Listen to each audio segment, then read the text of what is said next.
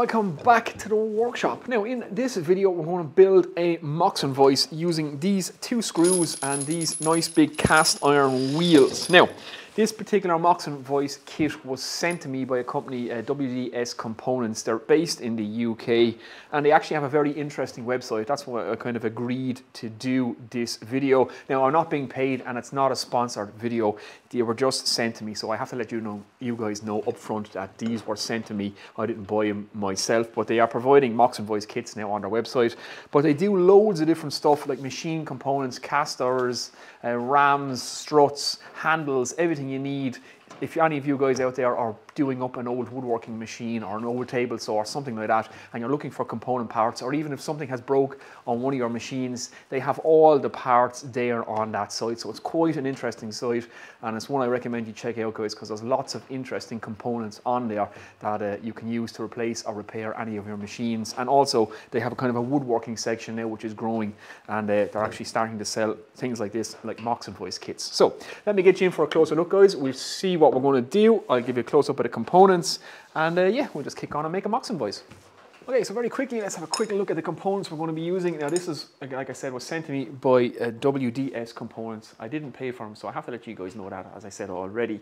But this is what they sent as a Moxon Vice kit. So you see you have the two nuts, two heavy-duty washers, and we have the two screws and our two handles. Now these screws are actually a little bit long for a Moxon Vice. They're 500 millimeters in length.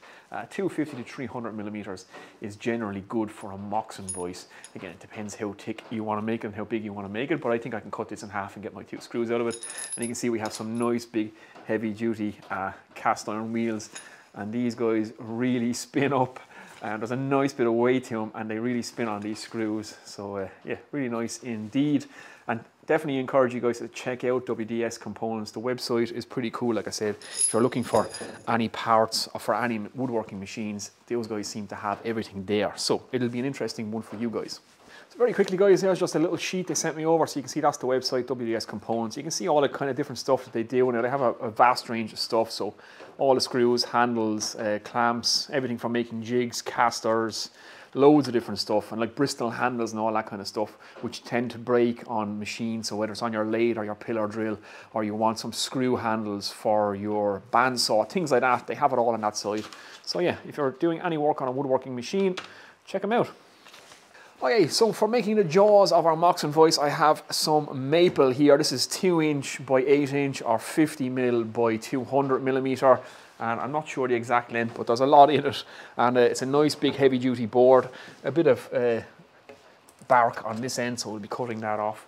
And we get our two pieces for our two jaws out of this. Now, at current timber prices, believe it or not, it was cheaper to buy this than it was to buy a sheet of plywood, which is quite hilarious. 8" by 2" maple board, cheaper than plywood at the minute. Go figure.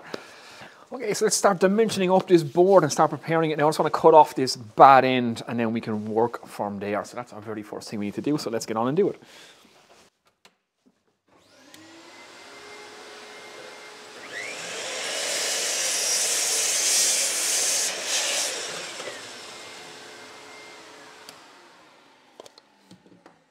I love the smell of maple when you cut into it.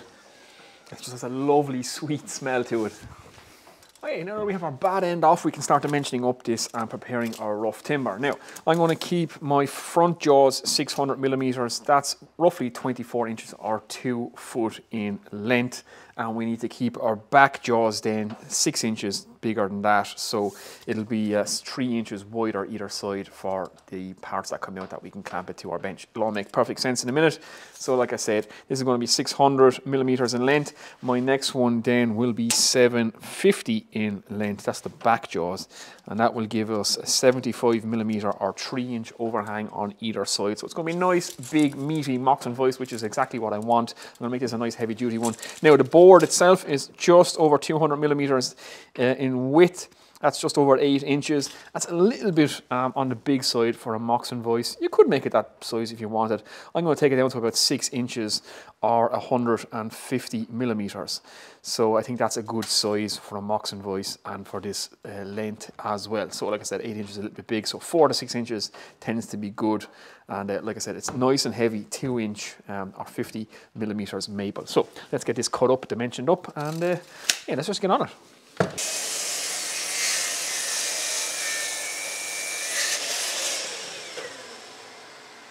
Okay, there's our front jaws. There are our back jaws. Like I said, it's 3 inches wider either side. So if you guys have watched my other Moxon Vice build where I made it completely from timber with a cam lock system, you can see there's the overhangs. That's what you clamp to your bench. So that's why we need to leave it, the back jaws, be that little bit wider. Again, I have a full build series on this if you're interested in making yourself a cam lock version of a Moxon Vice. But this one we're going to be using the screws. Now, let's get this to the planer thicknesser and get this dimensioned up.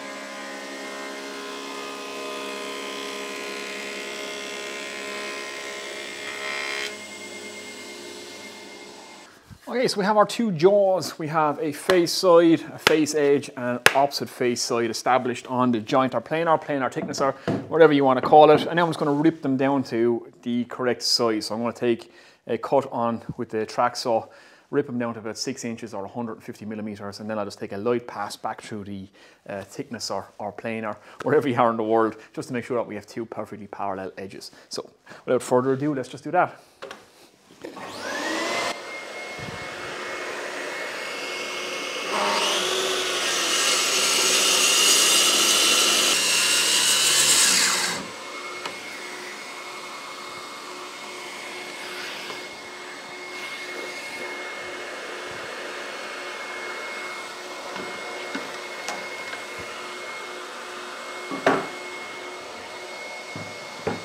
Okay, so there are our two jaws now dimensioned up. So it's 50 millimeters or 2 inches in thickness and 150 mil or 6 inches in width.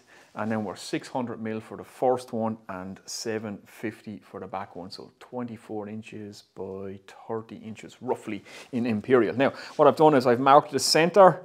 So I have the two centers of these two pieces lined up. Then I've come in 3 inches or 75 mil from the end of our first jaws and square that line across.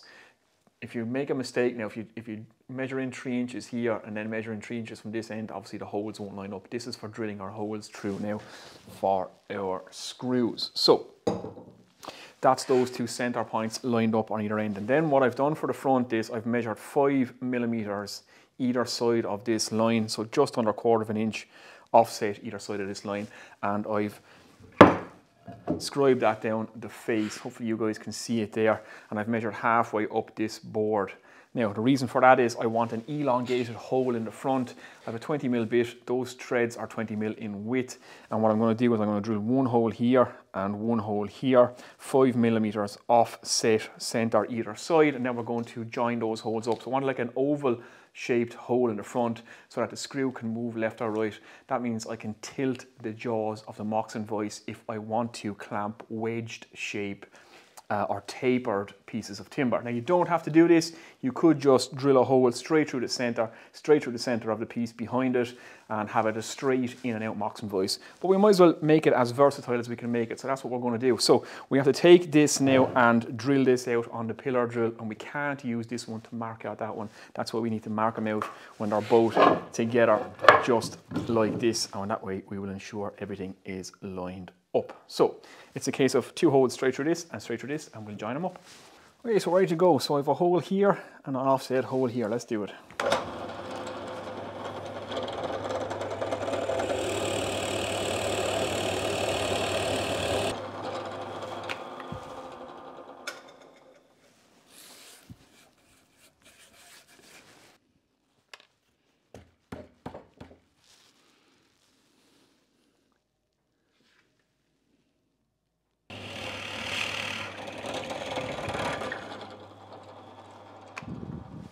Okay guys, so that's what we're left with after we offset the center of our 20mm hole 5mm either side of our center mark. Now I'm just going to take a chisel and I'm going to flatten out that ridge that I have between these two holes. Nice and simple, we just chop that down with the chisel, and that will just allow our screw then, our 20mm screw, to move either side on this face, which will allow us to tilt the face, like I said, for tapered pieces. And here's one of the large washers, and that just covers those holes. That'll sit on the front behind the wheel. Now, nice and simple, let's get on chopping.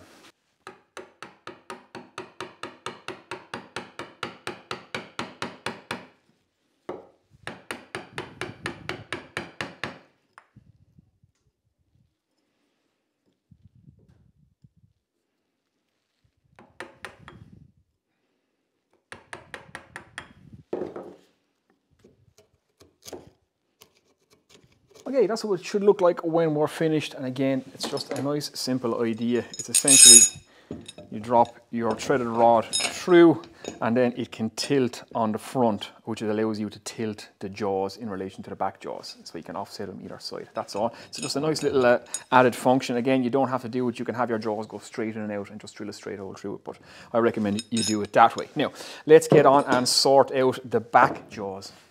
Okay, our next job then is to drill our back jaws. So in between the jaw faces, that's where we want to drill our next hole. So to the front of our back jaws, we want to set in the nut now. We're going to set that guy in there. So I'm going to drill with a 25mm bit first, the depth of this nut, and then we'll finish the hole through with the 20mm bit. And then what we'll do is we'll mark out our nut, we'll chisel this in and set that into the face. And then on the back of our Moxon Vice, we will have a washer and a lock nut for the thread, and that's how we lock it in place. So let's get on and do that. Okay guys, so I've just set my depth stop, the depth of my nut. So it's a 25mm hole here and on the other end, and then finish it out with a 20mm bit. So nice and simple. Let's just get on and do that.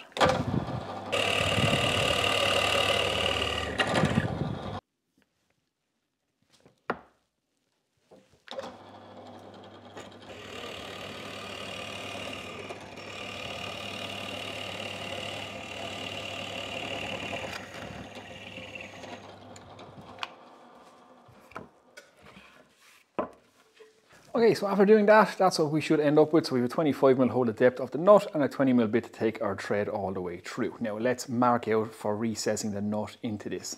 Okay, so I have my threaded bar all the way through, my bolt in other words, and I have my nut on now, and I can now mark around this. So what I'm just going to do, I'm just going to make sure that I keep these two parallel with these edges.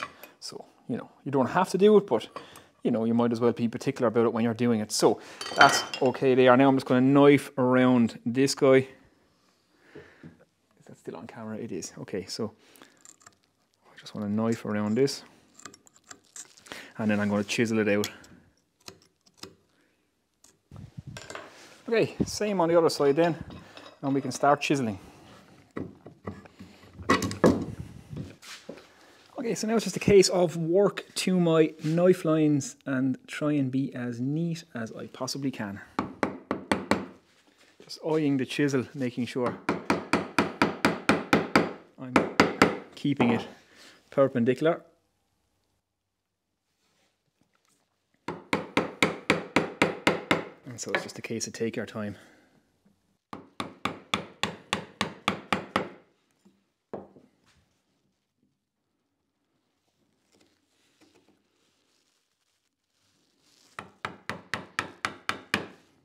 Okay guys, the nuts are in place and I've just put in the two screws, so they're just protruding out the back, just enough to get a nut and washer on the back. Now, like I said, this particular set comes with 500mm screws, and I think that's a little bit long. I'm not going to be clamping anything that big in my Moxon Vice. I think a Moxon Vice with an opening of 6 inches should be plenty. I can't envisage me putting anything more than 6 inches of thickness in my Moxon Vice. Now that's famous last words, as they say. It might arise that I might need to clamp 8 inches, but I think 6 inches is going to be more than enough. So what I'm going to do is I'm going to cut these screws now back to 300 millimeters, and that will give me plenty of an opening with my Moxon Vice, and it will keep it nice and compact enough and also functional. So that's a good length, and I do believe WDS, the components where I got this, they do a 300 millimeter set as well. So just check that out on the site if you're looking at getting this kit. So without further ado, let's cut these screws. Okay, I have the screw in the vise, just have it clamped with 2 pieces of wood just so I don't damage the threads. I have a nut on it so that I can thread that off over the section that I'm going to cut, just to make sure we have good end threads, and then I'm going to foil it off. And it's going to be a case of hacksaw because I left my grinder on site, so this is a case of elbow grease. Lovely. And my vise is not very well fixed on, but we can sort that. Now it's just a case of thread the nut back over the cut end, make sure everything is hunky-dory, hit that with a touch of a foil, and do the same with the other one. Okay guys, I have the Moxon Vice just roughly assembled. We still have to finish and shape this yet, but you can see the idea. So the threads, or the screws, are all the way through. We have a nut and a washer on the back that will lock down our thread, so we'll tighten that down. That'll be the last thing we do when we disassemble this and reassemble it. We'll tighten it down, and that will lock this nut against the nut that we have inside in here, and it will lock our thread in place, and our handles and stuff are on the front. Let me give you a look at the front of this, and then we begin to shape it, and then it's a case of sand it and a little bit of finish. Okay, so there you go. You can see we have our front on now. There is our hand wheels. You can see they really spin nice. They have a nice bit of weight to them, like I've said already. So just a washer in behind them, and you can see the advantage of the elongated hole now. Even though it's hidden by the washer, you can tilt the vise. It just means you can clamp tapered pieces a little bit more easy, that's all. And it gives a little bit of play in the front of the vise as well. So that's exactly what you want to make it more functional. Now we need to shape this, sand it, like I said. So we don't want to clamp it like this because these can get in our way. So we want to take a notch out of both sides. So just like this Moxon Vice here, I want to cut it down, and so our hold fasts or clamps will grab this guy here, and it's out of the way of where we're working. Now, this vise I left rounded. I'm going to keep this one square looking. I like the kind of big, kind of square look on this, and I'm going to put a chamfer on the front of the vise just for when you're using the saw, because it's such a thick front jaw. If I want to keep my piece clamped nice and tight, kind of close to the jaw, and I want to get out with my saw here, I just want to put a tapered or chamfered front on it. So let's get on and do that. Okay, so we have it marked out. This is the section we want to cut out here. So I just marked a line. It's the width of the front jaws from this line to this line here, and then I just came up 60 mil and squared that in. So we're going to take out this section here, and that's what we're going to clamp. Now for the front jaw, all I done was take my marking gauge at 20 millimeters, scribe the line here, and scribe the line down here, and then I'm going to match that chamfer from this 20 mil line to this 20 mil line. I'm going to do that with a hand plane. So let's get on and cut this. I'm going to chop this on the bandsaw, and then we'll finish it off with the chisels and planes.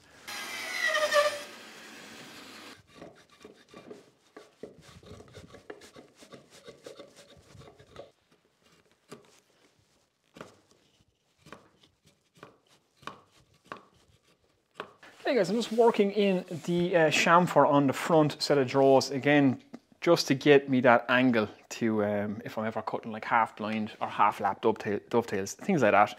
It's just to get the saw angle in because it's a nice thick jaw, like I said.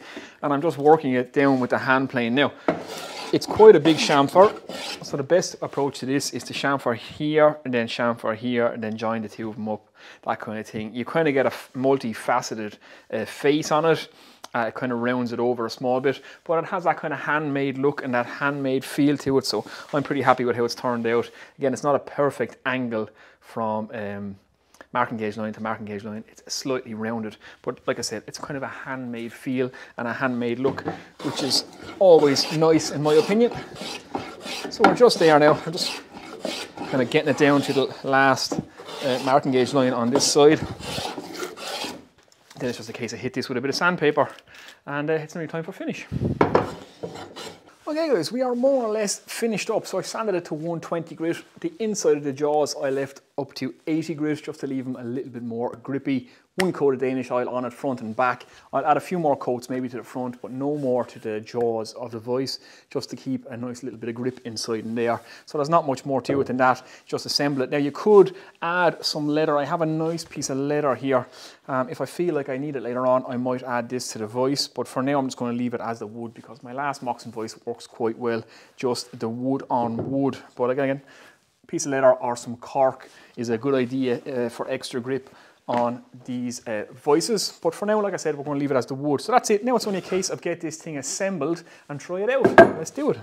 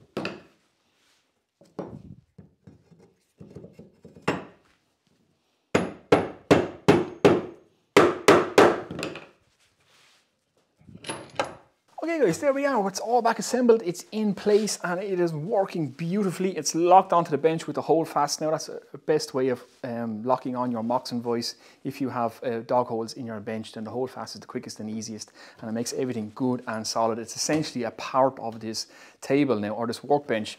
I have aprons on mine, which is why I don't want to use clamps. If you don't have aprons, clamps will do the exact same job. No problem, but like I say, hold fasts are a nice, easy solution for holding on your Moxon vice. So let me get you in for a closer look. I'll show you it in operation. Okay, a quick close up so you can see it in operation. So if I take this Sapili board and drop it in, nice and easy to lock that in place. And these really do clamp your material, so they get a serious grip, these Moxon vices, and that is welded to the bench now. So that's good and solid. So if you're working on the end of your board, if you're doing dovetails around that, these are absolutely ideal. And one of the biggest advantages of a Moxon vice is the fact that you can drop your material straight through it. So you can work on really long boards. So if you're working on, say, the end of a cabinet or end of a chest of drawers or a bookshelf or the shelf itself, and it's really long, you want to put dovetails or whatever on the end of it, you can absolutely do that. That's the beauty of them. Another really nice feature is that they're completely mobile, so it's easy for me just to pull this on and off my bench and put it away, and I have my workspace back. And it's a very cost-effective way of getting yourself a really nice vice. You can even clamp boards on their side, so you have a way of working on the end of a board, on the side of a board. Now all you need is a way of working on the face of the board, which is what your workbench is for. But this one vice is really all you need if you're doing hand tool woodworking. A Moxon vice does it all. And because we left the front holes elongated, we now have a vice face that we can tilt. So we can tilt these jaws and we can work on tapered pieces and clamp tapered pieces at any angle we want. So very nice. Okay guys, so there we go, one Moxon vice complete. I have to say I really enjoyed that. I'm trying to get back into the hand tool woodworking and get a few more projects for you guys, bit of nice joinery. Just been very busy at the minute, but this is going to inspire me to get back into it. Having a Moxon vice like this makes hand tool woodworking really, really enjoyable. It's a fantastic vice, and definitely if you're into your woodworking, I highly recommend you get yourself one of these guys because they're so easy to use, they're nice and portable, you can put them away, disassemble them, they don't take up too much space. So if you're in a small workshop, if you've got a small workbench, even if you're working inside in your house, if you have a little space inside in your house, then a Moxon vice is ideal, because as long as you can clamp this to something, you can use it as a vice and you can work on the sides and the ends of your boards. So they're absolutely fantastic. They use them for hundreds of years for a reason, and this is a nice kit. It's really robust, nice big heavy wheels, or heavy wheel handles, which I really like. So thanks again to the guys over at WDS Components for sending me these. Now it's not sponsored and they're not paying me to say any of this, but It's a site I checked out myself, which is why I don't mind giving the guys a shout out. They have everything you need over there to build jigs or to fix your woodworking machines, all those little parts that are very hard to find, such as the Bristol handles, the threaded knobs, all that kind of stuff, the casters, the feet, rollers, everything you would need if you bought an old machine and you wanted to do it up. They have all that kind of stuff over there too. So it's definitely one to check out, guys. And yeah, thanks again. So hopefully you've enjoyed it, guys. Hopefully you've got something out of this. Hopefully it inspires you guys to get out making. And like I said, if you're into the hand tool woodworking, definitely put yourself together and Moxon Vice. You will not regret it, believe you me. So that's it, guys. Comments and questions below as always. Anything you want to know, any questions you have, anything you would do different, just let me know in the comment section. And thanks as always to all the guys over on Patreon who continue to support the channel. Your support is very much appreciated, guys.